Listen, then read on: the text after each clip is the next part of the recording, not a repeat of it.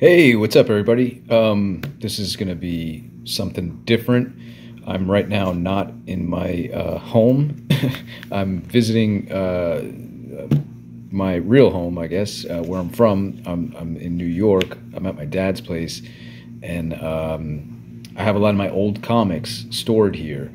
So I've been throughout the week just kind of going through some of my old boxes of comics, and instead of taking a bunch home with me, I thought I would kind of take screenshots and record a few, and then I thought, well, maybe I'd make a little flip-through video for the channel as well. So I don't know if I'm going to wind up posting this or not. We'll see how this comes out. It's a little bit different lighting than usual, and there's going to be different sort of sounds in the background possibly as well. But this is a random Green Arrow issue, number 106. But this artist is just amazing. I was flipping through it the other night. I remembered this issue. I don't think I appreciated the art as much when I was a kid. But this guy's name is, I think it's Rodolfo Damaggio, or Rodolfo Damaggio. From time to time, I'll look up his stuff online. I think he used to do comics in the 90s and perhaps some of the 2000s. And then it seems like since then, he's just been doing a lot of like storyboard work and work for movies and television. But flipping through this issue, again, a random Green Arrow issue from, what does that say, 96.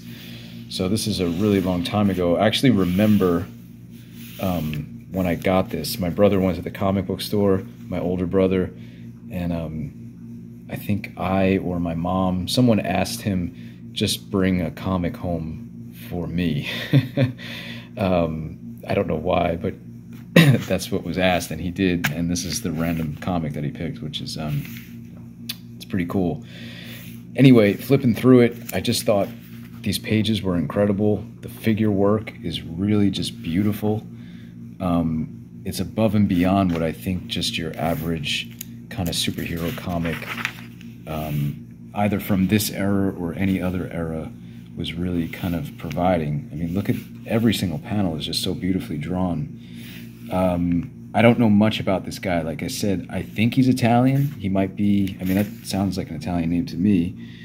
And I'm not sure if he's like American or not, but it has a vibe to it that almost seems European to me. Just the choice of angles, the way he draws the figures. Look at this, like, look at that. Like, that's for a monthly comic. I'd say that that's not like something that most artists would venture to draw, like that angle. It's just really, like I said, I'm impressed so much by the figure work, the execution as well. I don't know if he was inking his own stuff as well. No, he wasn't. Penciler, the inker was, sorry, I'm trying to read this and hold the camera, Robert Campanella.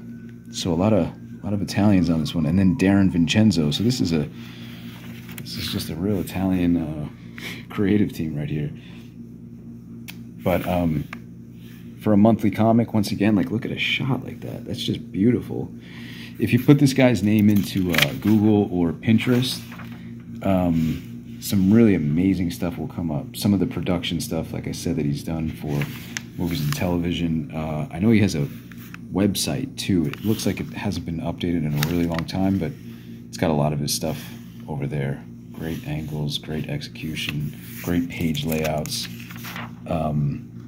Really, really clear storytelling and action. That's such a great shot. So anyway, this is a video, like I said, that I'm thinking about putting on the channel, but really, even more so than anything, it's just kind of for me to look at this stuff, so I don't wind up just taking all my comics back with me, because I don't want to do that. I don't want to clutter things, but it's nice to look at these from time to time. Such great stuff. Look at that. Feel free to screenshot any of this stuff. Look at that. Such a great panel, man. This feels to me like the quality of what we would call now like just like a graphic novel. You know, these illustrations feel like they're part of something that someone is spending like a year on or more, rather than just like a, you know, a monthly DC comic from the 90s. This kind of puts it in time right here. Superboy, the Tom Grummett Superboy. I used to collect these too. I think it's in one of the boxes here as well. There's a few comics that I pulled out, awesome shot, that are in the same vein like this, different artists, but I might flip through some more of them. So maybe there'll be a few videos like this where we're just sort of looking at random issues of comics completely out of context, but they just have very exceptional, perhaps underrated art. I mean, just this page alone is just wonderful. So good. And if this is 96, you know, there's no like SketchUp where he's, you know, doing this digitally and tracing things. This is probably just old school reference taken from magazines and, you know, collecting different like clippings and stuff like that. Look at the movement on that. It really feels like they're falling. So fantastic. I got a weird glare coming from the overhead light over here. Like I said, this is not my normal setup, but I'm trying to do my best to capture. Hopefully you can get the full vibe of this comic. And this is the last page because Elvis shows up at the end. I didn't even wind up reading this, although I will make note that the lettering is awesome as well. Going through comics from this era is something, because it just feels like whether the storyline was great or not, or the comic was noteworthy or not, there was a certain amount of like, I don't know, care that went into just like the opening logos and the lettering, where they would put the indicia and all that kind of stuff. I don't know. Feels like if you were to open up your random DC monthly of today, you might not get this same kind of, I guess, technique, artistry, whatever you want to call it. Or maybe I'm just being an old man. I don't know. Thought I would share this with you. Let me get out of here before the sirens get a little too loud. And I might be back with some more. Maybe I'll make a few more of these type of videos while I'm here, just to document some of these really cool comics. So this is a longer one than I guess some of the shorts that I've been posting, but hopefully you dig it. Thanks for watching, and I'll catch you in the next one. Take care.